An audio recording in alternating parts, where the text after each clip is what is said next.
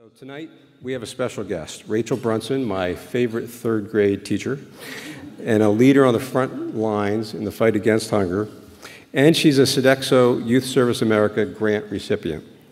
Rachael teaches at the Elsa England Elementary School in Austin, Texas. She recently led her students to the state capitol building, where they rallied against childhood hunger and they gained the attention of local media and politicians. And with our support, Rachael was joined by Share Our Strength's lead partner in Texas, the Texas Hunger Initiative. Together, they witnessed the breakfast bill, that's a bill that expands existing school breakfast programs in Texas, passed the House of Representatives and moved forward to the governor's office. We're proud to have partnered with Youth Service America to provide a grant to support Rachael and her students in the fight against childhood hunger. Please join me in welcoming my favorite third grade teacher, Rachael Brunson. Thank you. Oh, I'm nervous, don't go. Oh, no, you're fine. You got it. You got it. That was a very nice introduction, and I appreciate it. I told Bob, please don't go, stay with me. He said, you got it. My audience is usually much smaller and much shorter, and they kind of have to like me. So, I was trying to think about what I was going to say to you guys.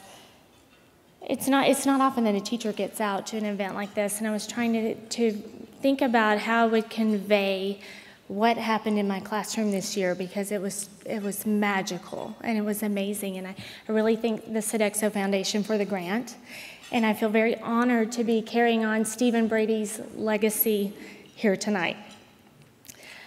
I want you guys to think about, you're about to have a great dinner coming up, a lovely dinner, I'm sure.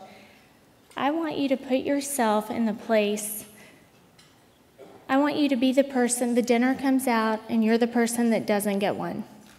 You're not getting dinner tonight. And you're hungry and you haven't eaten for a couple of days, but you're the only person in the room or at your table that's not getting served dinner. Think about how you would feel. Now, you can have dinner if you're willing to wear a sign that says, I'm poor, I can't afford this, and somebody's going to pay for it for me.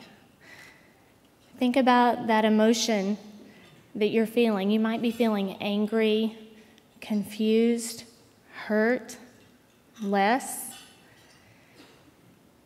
I can tell you that 20 plus years ago in a cafeteria in a small town in Texas, that was me.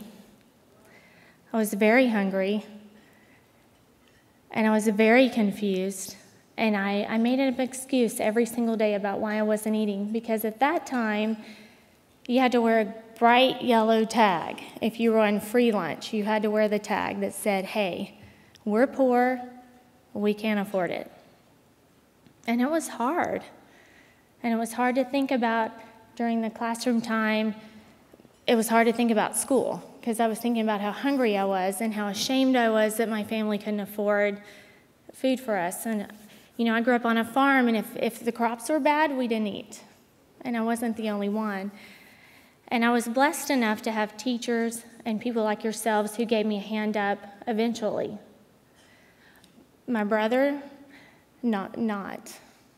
It's really hard to make education your first priority when you're hungry.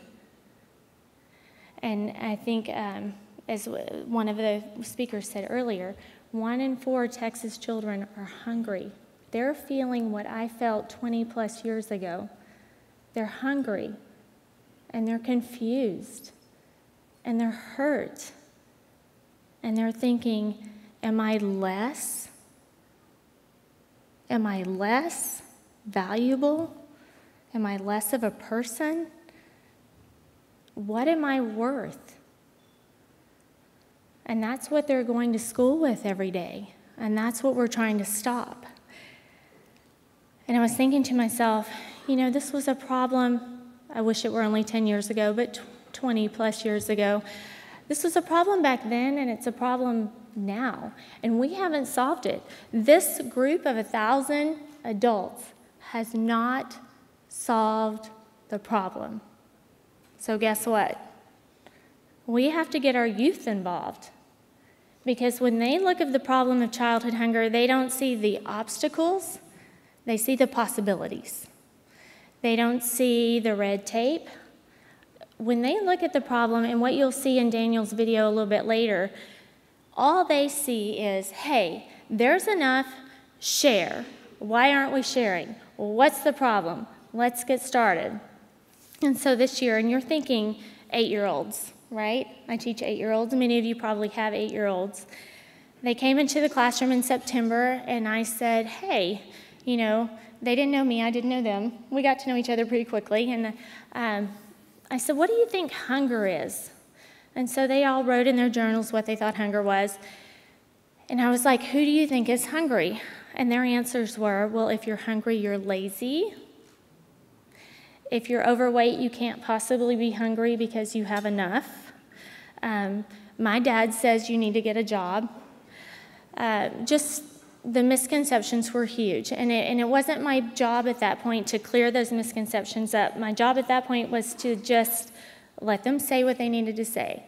And so then we started to ask questions. I said, okay, so I get your opinion on people need to get a job. I get that. And I said, but what about their kids? So let's say your dad didn't have a job and your mom didn't have a job and you're out. What would you do? And they kind of thought about it, and they were like, I don't know. I don't know what I would do. And so then I said, well, let's ask the question. Let's talk about it. My kids came up with over 100 questions about hunger, and they ranged from, you know, why don't people just get a job, to what if someone's pregnant, how do they help? I mean, they ran the gamut of questions, over 100 questions. And the more the kids asked and the more they found out, the more passionate they became about this issue. And initially, I could tell they were holding back, and they didn't think they could be activists for the cause.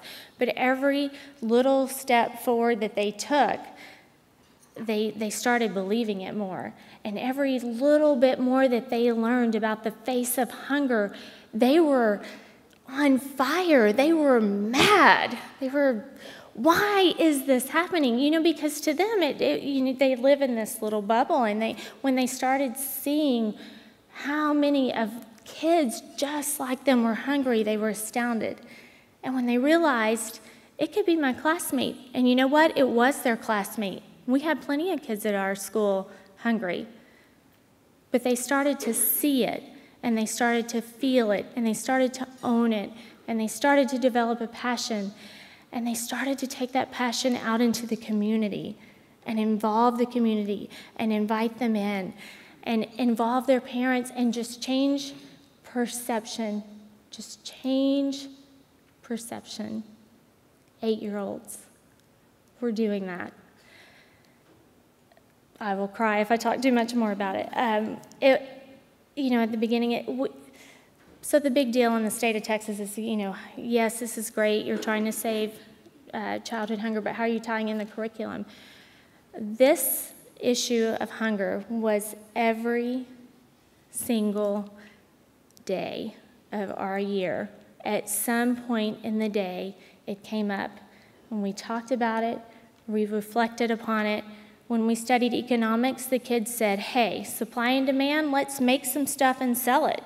They raised over $1,000 right there, boom, like that. Let's give it all to the Capillary Food Bank for summer meals. That's one of the programs that we're supporting. Let's make these cool wristbands and sell them. Boom, we came up with another $1,000 to give to the Capillary Food Bank. We looked at maps. When it was time to study maps, we looked at maps of how many kids were hungry, which was astounding to them. It was just astounding, just in our county. We had social media. We had media. These are 8-year-olds. Can you get that they're 8? We had 8-year-olds. We had social media people come in and teach my kids how to do a press release. They did a press release, which garnered a newspaper article about us. The 8-year-olds wrote that. And so they raised that amount of awareness for the issue. And that was our goal. Our goal the whole entire time was to put a face on childhood hunger and to raise awareness. So they wrote a press release. They made brochures. They called people. They wrote persuasive text to President Obama and Ellen DeGeneres, every single thing we did had a purpose. And it all tied into our curriculum. And every single day, they got just a little bit more passionate. And I can tell you at the beginning, I know if any of you have ever been in a classroom, and I'm not sure if this follows suit here in Washington, D.C., but in Texas, in my school, we'll start out in a big circle, and we're having the conversation, and there are some folks here from YSA that were there with me. We're just having the conversation about hunger, and the conversation in September and the conversation in May were so dramatically different. And seeing that transformation in the kids and seeing them take this to heart and seeing them own it and seeing them become activists was tremendous. And they will never forget it, and they'll never stop. In fact, the very last day of school, my kids were not thinking it's the last day of school. They were saying, Miss Brunson, what are we going to do this summer? There are going to be kids hungry this summer. What are we going to do? Where are we going to meet? Are we going to volunteer? Are we going to raise money? What are we going to do? What are we going to do? What are we going to do? I was kind of thinking into school, but they were thinking, what are we going to do? What are we going to do? So we've agreed we're going to meet. I kind of got out of order here, but okay, I'm going to go back and then go forward. Sorry. And if you were a student of mine, you'd be totally used to that by now. So the last part of the project, the kids, it was just, I don't know how it happened, but there was a breakfast bill proposed by Senator Lucio in Texas. And the opposer of the bill was Senator Nichols in Texas. And so the kids are like, let's do a rally. Let's raise awareness to the face of childhood hunger. And so I'm, okay. That's what I say almost all the time. Okay, okay, how do you think it's going to work? So we had speakers from all over Texas. Oh, he's telling me, hurry. Okay, I'm going. So it's real hard. We had speakers from all over Texas come in to the rally. At the rally, the breakfast bill actually passed at the rally, which was amazing. And then the kids were recognized on the House and Senate floor. But what was even more amazing, and I'll leave you with this, right, Bob? What was even more amazing, as we're doing the debate, Senator Nichols, first 8 years old, they know about a bill. They're passionate about this bill. They're supporting this bill. They're just biting their nails to see if it's going to pass. One of my kids says to me, Senator Nichols, being the opponent of the breakfast bill, he says, we can't afford it. Ms. Brunson, do you think that senator could really look me in the eye and say, we can't afford to feed you. I'm sorry, you'll have to be hungry today? And that's where these kids left in May, and they're ready to jump back on it right now. I could talk forever. They should have given you 3 minutes and me 10, right?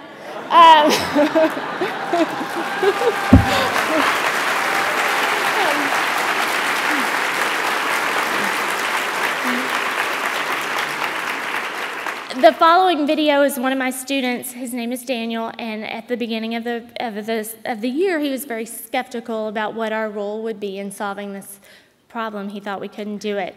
And by the time that Youth Service America came out and did this video, I want you to see where he was. And thank you guys for having me.